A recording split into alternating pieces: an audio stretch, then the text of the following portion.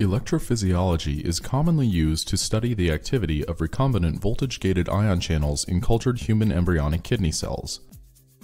Successful recording requires that the cells express channels at sufficient levels at the cell membrane for detection and that the cells be plated at a low enough cell density for isolation of individual cells.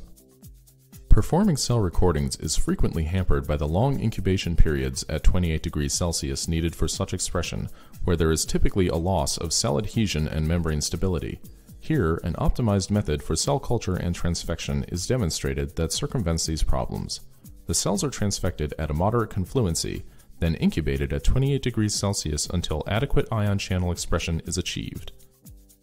The transfected cells are then plated onto glass cover slips at low density and incubated at 37 degrees Celsius for several hours to allow for cell attachment and membrane restabilization.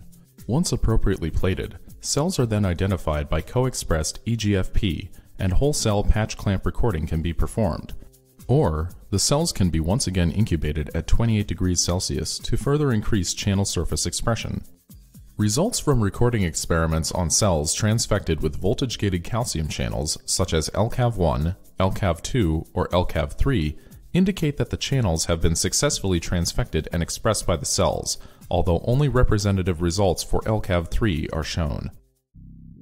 In our laboratory, we have developed a method to enhance the expression of poorly expressing ion channel genes for patch clamp recording in human cell lines. Now, the conventional approach is to first split the cells onto cover slips and transfect with plasmid cDNAs containing the ion channel genes, and then incubating for many